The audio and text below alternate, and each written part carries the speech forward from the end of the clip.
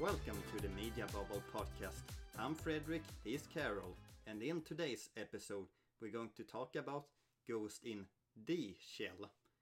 The first movie from 1995 and the second film from 2004.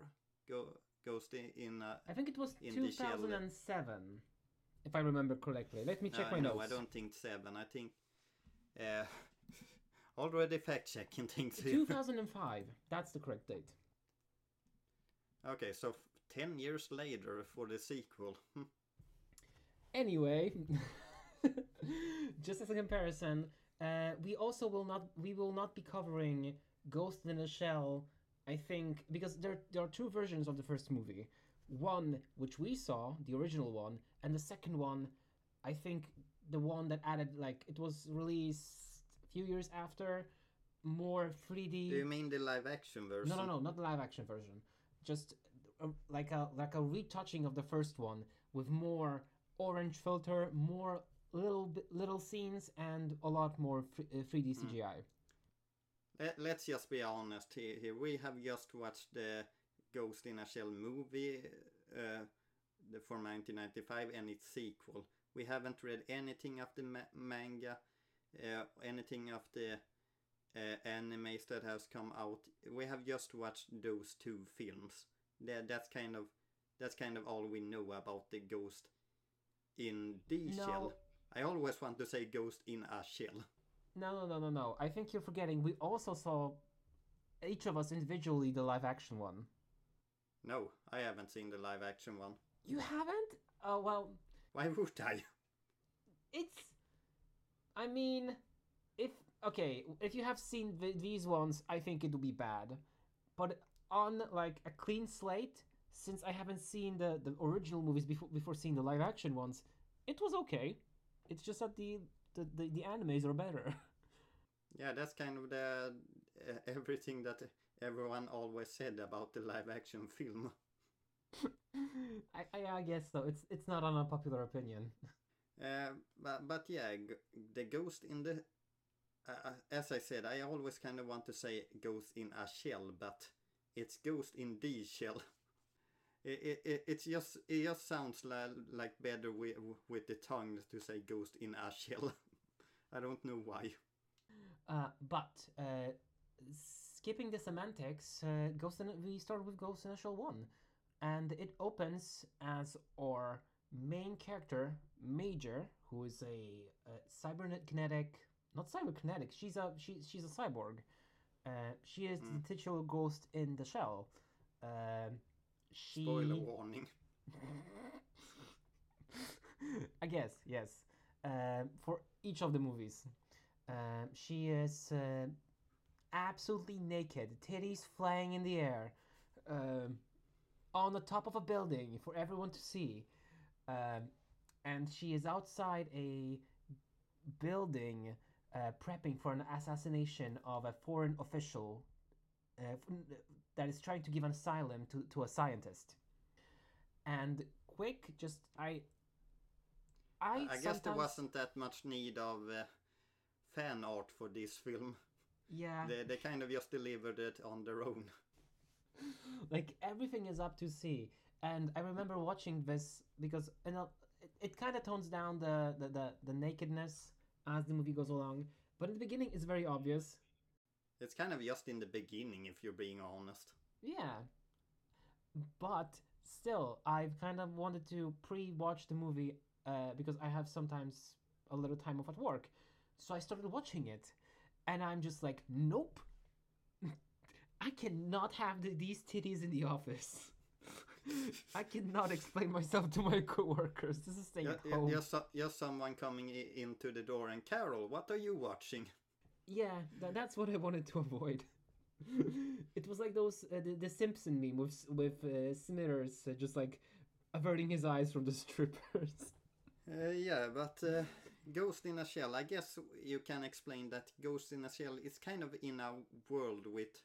It feels a bit well, because it's it kind of is the world of 1995, but with robots and a little bit more advanced technology. But yeah, there's our main character, the Major, she is kind of a full cyborg, and then the other police that she was working with has like, I guess they started as human but got more and more replacement part that was from technology. Yeah.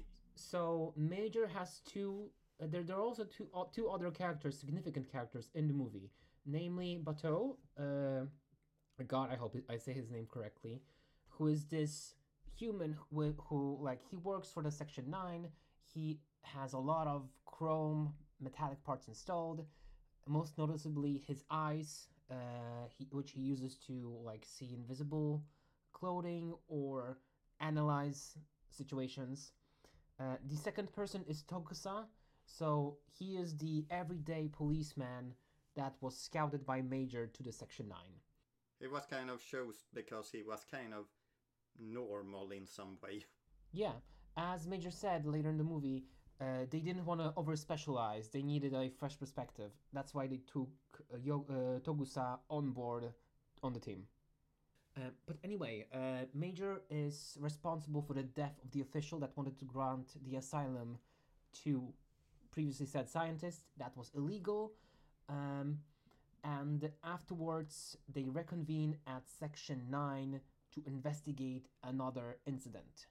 The incident is being that foreign affairs minister has also a bot, and she is responsible for interpretation. But she was hacked by a mysterious individual called the Puppet Master. Yeah, that's kind of the case of this whole film. Yeah, it's to the whole mystery is who is the Puppet Master, because he is responsible for international incidents, terrorist threats, casing information, everything from A to B. They are responsible for it. And it's currently in Section 9, so it's our main character's problem now. Exactly. And as the team is investigating how they were able to connect, because the assistant was hacked by a telephone line. So they are investigating telephone lines throughout the city. The puppet master is using garbage men to connect the telepost to his network so that he can have an easier access. And that gives to Chase, since the Section 9 was able to trace the signal to said telephone booths. It's very tragic because turns out none of the people involved kind of know what they were doing. The one of them at least, like I don't know if the other was really on to what the other one was doing, but yeah, the other one had memories replaced, I guess. Yeah, both of them. Well, I mean, the garbage man, because there were two in the car. But one of them, the one that talked about his family and how much he misses, and the reason for why he helps some kind of hacker, was because he said that he has a daughter that his wife was taking custody of, and this was his payback. But the problem is that never happened because his memories were altered. He had a simulated experience. Yeah, his daughter and wife never existed. Yeah, and it's uncurable. Like there was someone that put that into his mind. And because of that, he was easily manipulated like a puppet. Kind of the theme of this film. Yeah, like just being used by other people. I think it's a big theme in this movie. Yeah, I guess this film is very philosophical. Philosophical. Thank you. And this is kind of also one point in that where you start to question: is your memories really real, or things that has happened to you in before? And if I'm being honest, like I don't really like a lot of these philosophical questions that. Thank you, Karol, again. That no problem. I guess this film kind of started and continued with other films. Like this film apparently was a major inspiration for the Matrix, and I guess also a lot of modern films also wants to go into like that, oh, deeper soul kind of theme. Like I feel like that is becoming more and more a thing in movies today, and I don't really like it if I'm being honest. I mean, I don't think that's necessarily anything bad. It's just that you don't prefer this type of thread. I don't like to go into that part of the head. I kind of just like being in reality and where you are, and this is the reality I know. I don't need to think about, oh, if there's something other exists and something controlling you, just no, this is my reality. I don't want to get those thoughts in my mind. Yeah, because I feel like, I mean, but do you feel like you don't enjoy these movies? I mean, from what I understand, it's because you know this is purely theoretical, and therefore you don't have to, like, you don't want to waste time thinking about it, or is it because you feel maybe if you started thinking about it, you would become more worried and more stressed? A bit of mix of both. Like I don't really feel like. I remember one time also watching Inception, and I got the weirdest dream like 2 days after, and I didn't really enjoy that feeling, and I just kind of feel like I'm in this life. This is the life I know. I don't really need to. I don't really feel the need To explore these cross ideas. those thought ends, and those thoughts are a bit. I don't know. I just don't enjoy it. I'm not sure if it makes me scared. I don't think it makes me scared, but I don't know. There's just something about that makes my head a little bit weird. Wary. Yeah, kind of, I guess. Because for me, I kind of like, and I kept thinking about the movie after I've seen it, because like, yeah, like I kind of like pondering like, what does make, like, what how do you define human? Because in this movie, you cannot define a human by their memories, because these memories can be easily accessed by other. They can be manipulated. They could be stored. They could be altered. They could be deleted. Kind of like kind of like a robot. So They what? are robots. Yeah, but even human, like that just means they're closer to robots than we usually think. And how would I react if I realized my memories were fabricated? Because like, you can't change that. It's explained later in the movie. You can, like, it's highly experimental to ever recover your memories. Mm. And it's like, are these memories any less real? Like any more fake because of that? Like, they're fake, but this person have has lived through these memories. Like, this man truly, like, this man has lived these memories, so they're real for him. It's so interesting to me.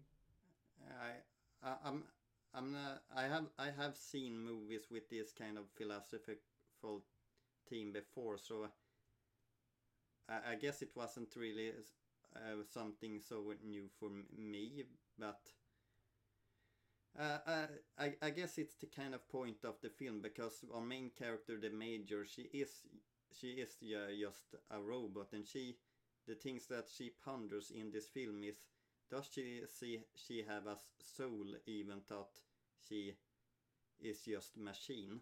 Yeah, I mean, going back to Major, even going back to plot, talking about Major. So, uh, going back to plot, um, after the chase and the two culprits, the garbage man and the courier, with their memories fabricated, we turn to Major, how she spends her time alone, and that's where we learn more about her. Since it turns out she ponders a lot about her mortality. She likes to get in touch with the feelings of of being scared, of being frightened, of being unsure when She she. takes a lot of swims.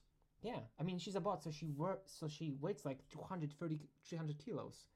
So her nighttime activities, which is diving, could be deadly, but it makes her feel more alive. And it kind of goes back to her, to the earlier montages, which I said were like with a lot of titty, like how she was being born, and it ties to her feeling trapped in what she is and her imagining how would she like how, and she even says like how she sometimes dreams of becoming someone else when resurfacing to the surface. Hmm. It's it is because like yeah it like she says it, but it's also really shown about this like because she was born once, rising from the surface, getting her skin, and it's just this the depths just symbolize kind of like another way, like she could imagine this other life for herself because this one she can't escape. Yeah, because if she quits the or this work, she what was it that they said in the film? That she will get her memory Yeah. gone. So because of the work that Major and Bato do, they work for Section 9. So because of that, a lot of their bodies are augmented with super strength, better hearing, cyberkinetic brain, access to a wide like a police network. If they were to leave, they have to leave all that behind. Their cybernetics, their everything, their abilities, everything that makes them them. And for Major, well, she's a cyborg, so she has to leave her body. She has to leave all what she has is just her brain, and maybe even that is not sure. Like even her memories are property of Section 9 of the government. So she'd have to leave all that behind just to be free, but without all of her parts, her body, her brain, her memories. What is she? What is there left? That was kind of a long yes, if I'm being honest. Yes, sorry. I just like I like to ramble on. Yeah, I'm noticing that. Um but yeah, after this So, scene, yeah, I guess also in this film there's some musical segments that keeps popping in a little bit here and there to kind of create a feel for this world, I think. yeah, I think it's the chase when we see the slums or the barge scene when Major is going through town imagining her life, that we see just the world without any words. I gotta say that this film is, all with the exception of those musical segments, this film is very focused on like going straight to its story and the what are they are trying to capture the puppet master, and yeah. Yeah, and I like that because it doesn't waste your time. It has a story to tell, but it also has a visuals to tell. So I guess if we're moving a bit on, how was it? Is now when I think about it, they found this machine of another girl robot. Yes. So the robot assembled itself at I think it was factory, and with that, it ventured out in the street and got hit by a truck. Um, as the robot is being examined in the Section 9, it turns out that Section 6 is suddenly coming in, proclaiming that they have finally found the puppet master. They have killed his real body and uploaded the scan of his brain into the body that the Section 9 now has. And because of that, they are taking over the investigation, and they should be just left alone with the body.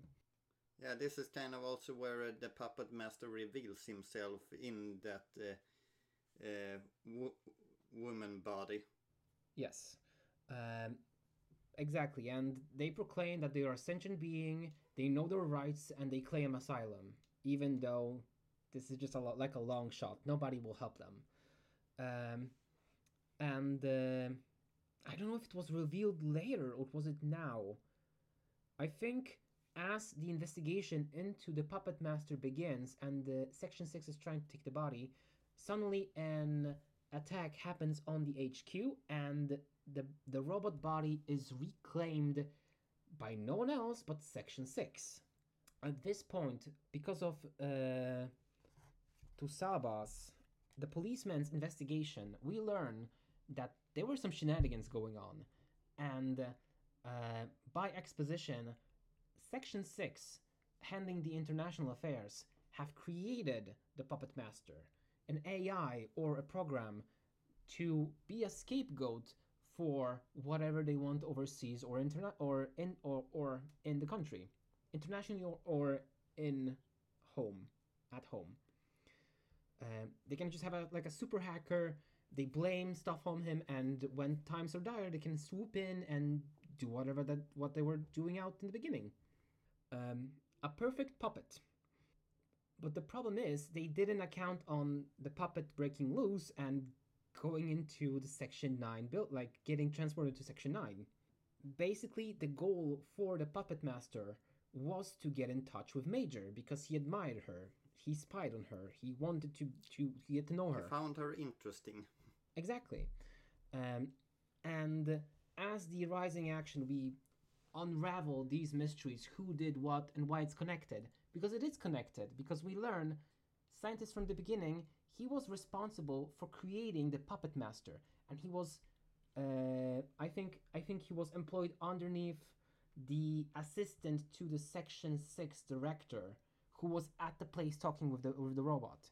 So there just was this like huge net of people connected to Puppet Master. One thing that I feel like I can give some criticism about this film is that when they are giving information about the story, sometimes I just feel like information, a lot of important information come at you so fast that it was kind of hard sometimes to keep up with what was going on. Yeah, I agree. Like I had to, because when I look at the movie for the podcast, I usually take some notes and major events just like step by step. And only through reading those notes I got a grip on the story, because at the first you have to think about it. This film is really hard to keep track on. Yeah, like it's not hard to understand. It's just that there's a lot of things going on. A lot of important information that comes at you really fast suddenly. Yeah, but it keeps you on your toes. It doesn't make the film boring. It feels like rising tension. You know, there's always something going on. But Section 6 seals the Puppet Master. They switched car, get Baidu and Tegusa on a wild chase around the city, but Major finds the Puppet Master in an abandoned fishing facility that's been flooded. Like a museum, I feel it was. Yeah, something like that. Anyway, she approaches the building on a helicopter, and once she gets inside, she is being ambushed by an invisible tank that is starting to blast her to smithereens. She dodges, she weaves, she contacts Bateau that is on the way, but anyway, she really tries to fight this tank invisible. It looks just so cool. The entire fight the animation scene. part in that sequence was really special, I can say that. Yeah, like big meaty chunks flying to bits, the weight of the body of the android. Also, all the muscles just being torn to shreds as Major is trying to open the tank unsuccessfully. Cool is like the proper way to describe it. Just the meatiness of the action. And as Major is losing, Bateau swipes in and finishes off the tank. What we are left with is Major trying to hack into Puppet Master to trying to understand him better.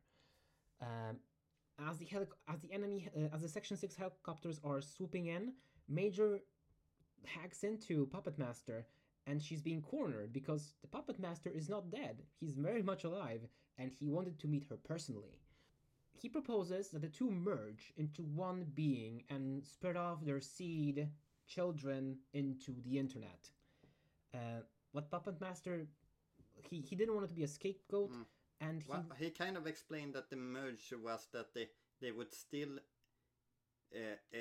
exist, but not in the same it was a form. bit of a weird, because it was like you still will be you. You will lose a few parts, but you will still be you, and I will still be me, or something like that.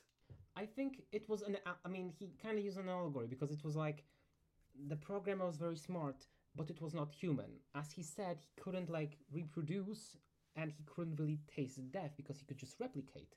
He couldn't sire an actual child because children have variations, and a copy is just a copy. But because he merged with Major, it was kind of them coming together and creating new life through this new program that Major became. Because she's not the same person. Yeah, She's that's something kind else. of also. Mm. So the two of them start merging. Section 6 is on the tail. They start blasting. The butts are blown to smithereens. And we wake up with Major stuck in a new body, in a new shell, at a safe house with Batu in the room. Turns out, both Puppet Master and Major are presumed MIA or killed in action, and this is the only body he could get his hands on to save Major from being erased. And the film ends there, with Major being free from her kinetic body, being reborn as she wished into being something else, someone else. Yeah, I guess she was kind of pronounced dead after that. Yeah, like they couldn't recover her. Like it was just chunks of metal. It was just her head, and and as we said, it kind of isn't Major anymore. Yeah, because it's a combination. Yeah, like the movie, like as she was merging with the Puppet Master, it was angelic. Like as he explained, like you as you are right now are not able to comprehend what will happen to you, but you will see it as light. So she like he kind of ascended her into another being. Okay, so what did you feel about this film, Karol? I felt like the themes were strong. It was, what is a human? What does differentiate us from humans? And being a puppet, because Major, until the very end, couldn't escape until she died and kind of lost almost everything, but became like after she became a new person, she achieved what she wanted. I wanted that for her. I was happy.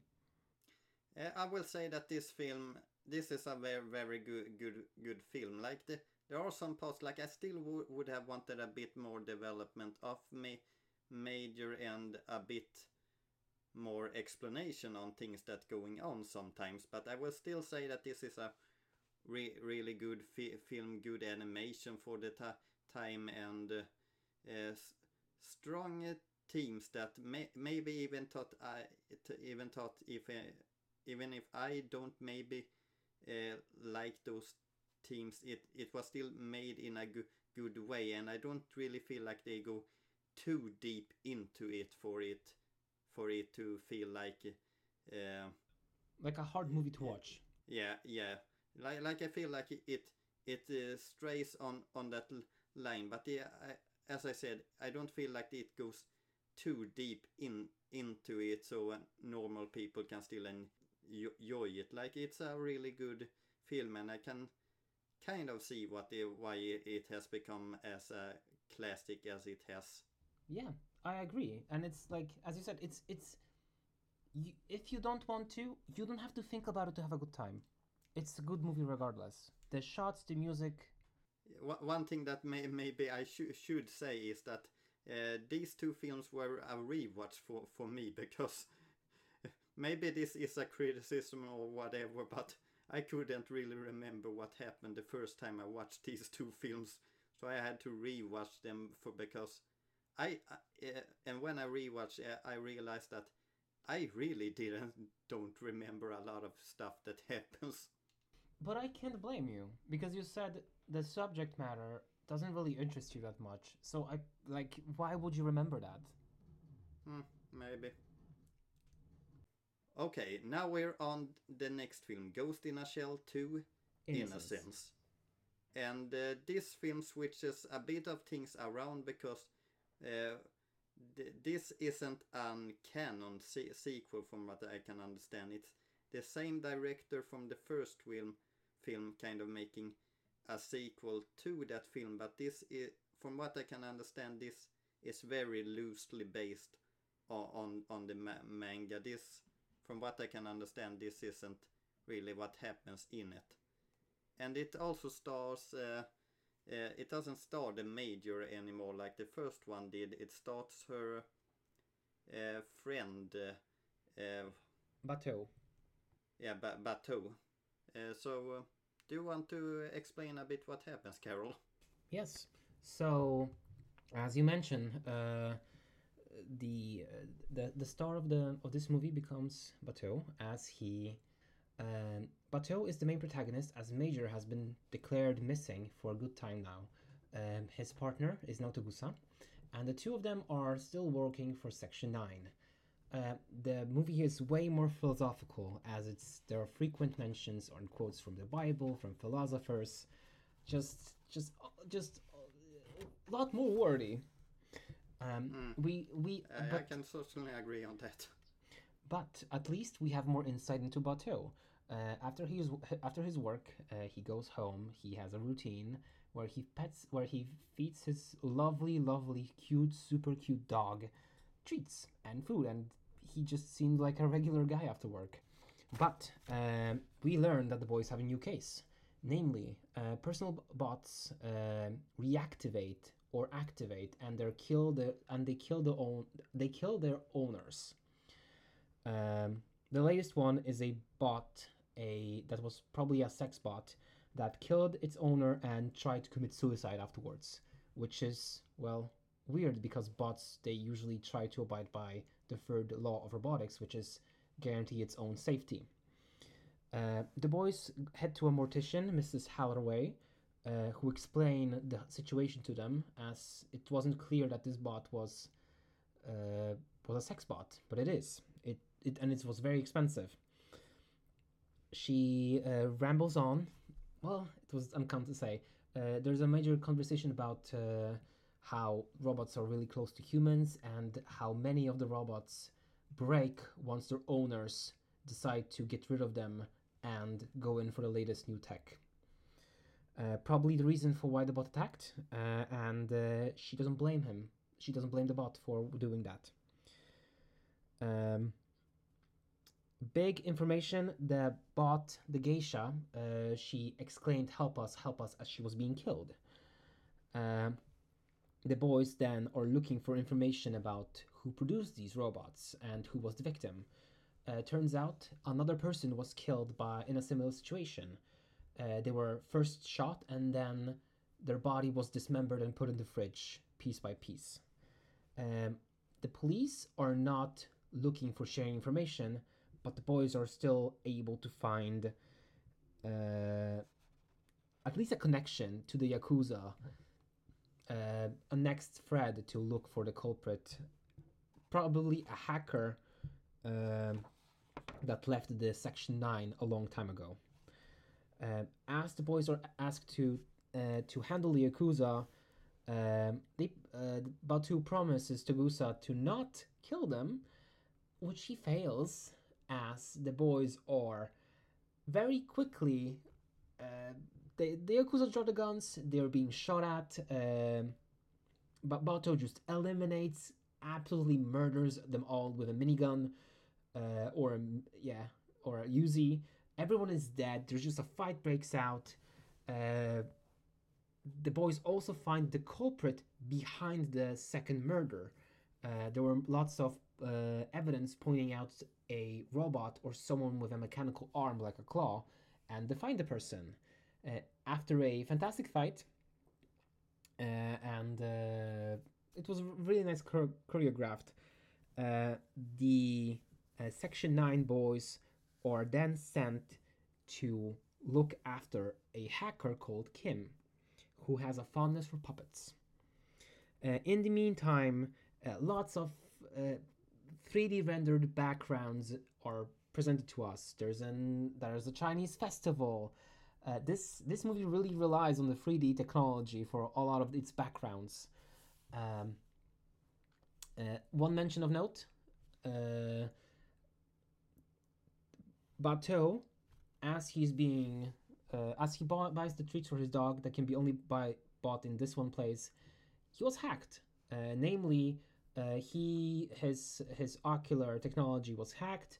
He started to see things, and he shot himself in the arm 4 times and tried to attack the shopkeeper to create a scandal for Section 9.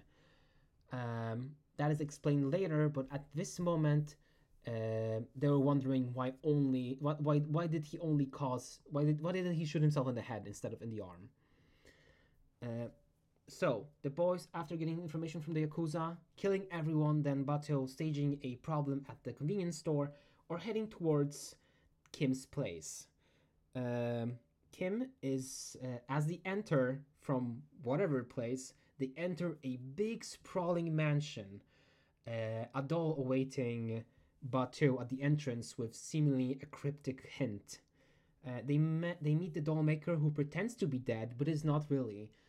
Him being so engrossed in dolls that he believes dolls to be a superior being to humans. He talks about why people are scared of dolls because it's a reflection of humanity. Because if it were to be alive, it would simply mean that our human lives are nothing more, no more but dolls, and it would be meaningless. Yada yada yada. A lot of philosophy and food for thoughts. Nevertheless, the boys are sucked into this nightmare as Kim is a hacker extraordinaire and hacks them, giving them simulated experiences, reliving nightmares from them entering the house, altering the situation 3 times. But because of the hint from a guardian angel, Bato could figure out what was happening, and he used this to his advantage to get close to Kim the hacker, so that he himself could hack into his cyberkinetic brain and extract the information. Whew. Man, you went into a lot of details there. As I said, I have notes. I was trying to sometimes pop in, but where did you even breathe in all that? You went like straight 4 minutes summary. I am sorry. Did at least was it comprehensible, or was it just me blabbering on? Kind of both. Oh no. Well, I mean, is there anything like you'd something like to that add? something that I kind of I'm not sure if it's just me, but something that I noticed is that sometimes you have these monologues and you go maybe a bit too into detail. I don't know, maybe not, but yeah. I think it's because in the first movie I went through my notes and I had like an idea what I want to say, but here I didn't second scan my notes from the second movie. So it's a little bit everywhere. Something that I think I have realized with this movie is I liked some of the scenes in the beginning part before they, I guess, travel to this place to find Ken. I was kind of okay with that, but after that I realized that I don't think I like this film, if I'm being honest. Me neither. If I said that I have a problem with the kind of philosophy, why have I a problem with that word? Philosophical. Yeah, those kind of themes in the first one. Then this film takes that to another level. Like even with some of the quotes that the characters say throughout this film, and there's also is a song that is played in like the second half of the film. I think it was in the original also, but it kind of is a song that is supposed to create this kind of feeling of what you're supposed to feel in these scenes.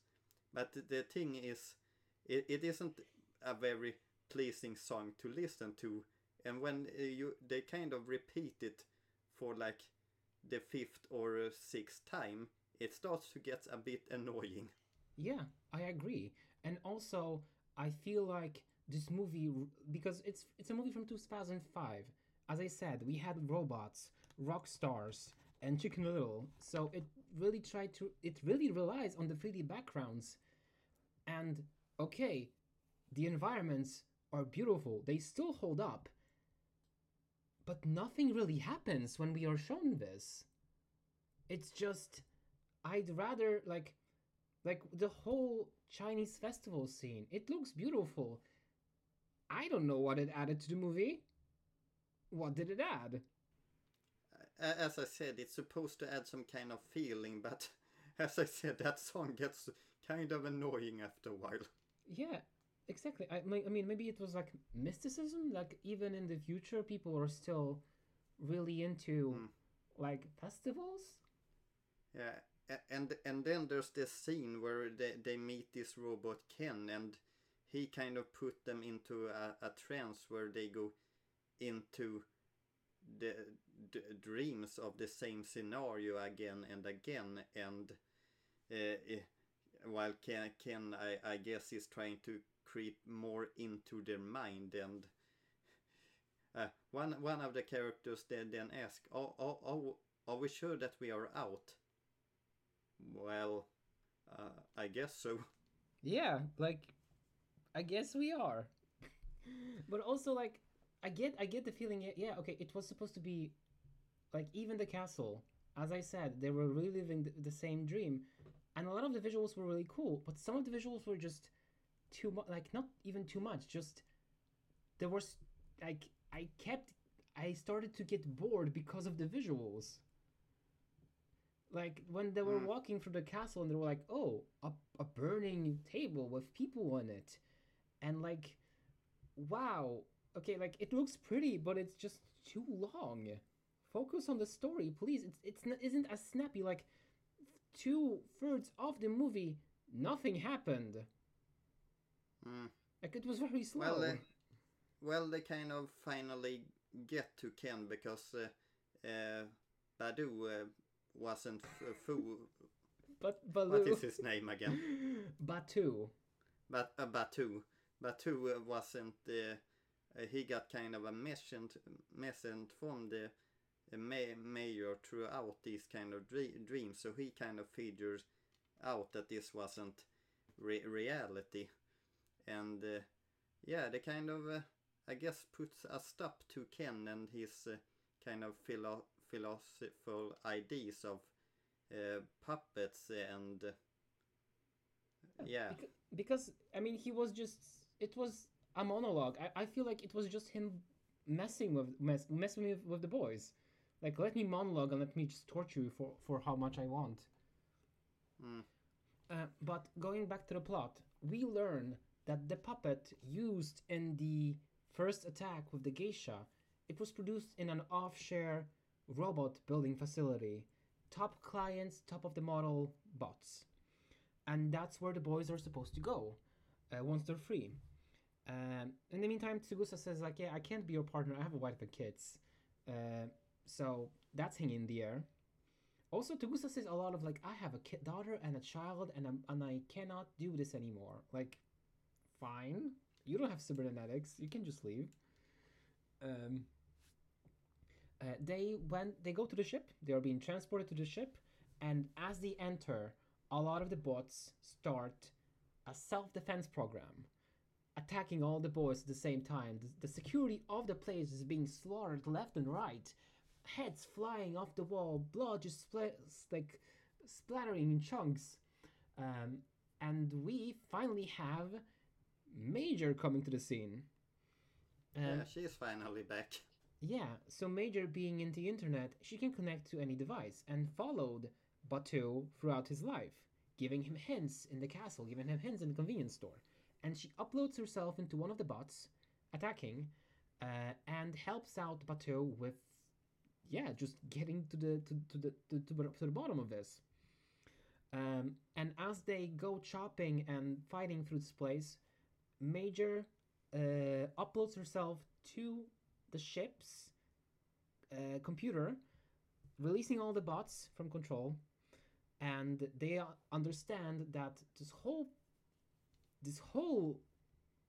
situation was caused because the geishas were in like they had souls, they had traces of souls, and it was because the company was kidnapping children with the bots, putting them into like computers, brainwashing them, and scanning their brains to infuse the bots with with souls. And the Mm. children understood that, and there was this and the detective from the beginning. There was another murder. He was looking into the disappearances. That's why he was killed. So he contacted the children somehow, and the kids came up like, oh, if we do a lot of bad stuff as the bots, then surely the police will have to notice, right? And that's what they did.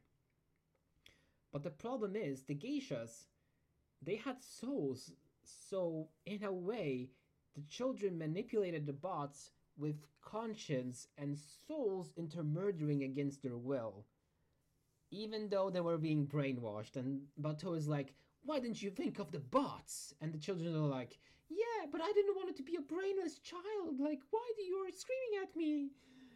It's all weird. Yeah. And yeah, the case is solved. The children are free. The ship is pulling into like is being pulled into like land, and Major disappears, and yeah, and we go back to Batu is the ending of the film is Batu reuniting with his dog, and we finally get to see the daughter that has been speaking about the whole film. Yeah, and she has a doll in her hand, just like the dolls were used for the sex slave, and they have equally bright blue eyes. Yeah. And really, all the dolls really different from humans, if they have souls or not. Like if I'm going to be honest, like I barely remembered something from the first one. Like watching the second one again, I realized I don't remember a single thing with the exception of some of the U-boat stuff at the end. Yeah, like if I didn't have notes, I don't think this movie will be as memorable. Yeah, even the way they talk, which is that kind of philosophical way, but it kind of is that it happens so much that you're kind of like, well, what was even some of the dialogue in this film? Yeah, because it is weird. Like the first one had a lot of quiet moments on the boat when Major is talking to Boto, like, why do you go diving that night? And like, why can't you quit? And like, Major is avoiding the question. Same thing when she comes back from being dead. It was intense. But here, it's just characters talking at each other all the time. Like quoting the Bible or like philosophers. Like it gets to such a point that it's kind of like I'm having a hard time here. Yeah, because like I guess it's just like give us a moment to like. The thing is, I want to say give us a moment to breathe, but yeah, they're talking at each other, and the first half of the movie, nothing is happening. No rising action, just talking. And then when there is action, they're talking non-stop. So I don't know what I want. What I can say about this film, like I know that this film is also very like, or no, actually, if I remember correctly, this one is very mixed because some people praise it very highly because of these kind of themes that it presents, and then some, or I guess like us, where we kind of like this was a bit heavy. Yeah, like as we said, the first one, if you didn't want to, you didn't have to think deep about the movie to appreciate it. It was pretty to the point.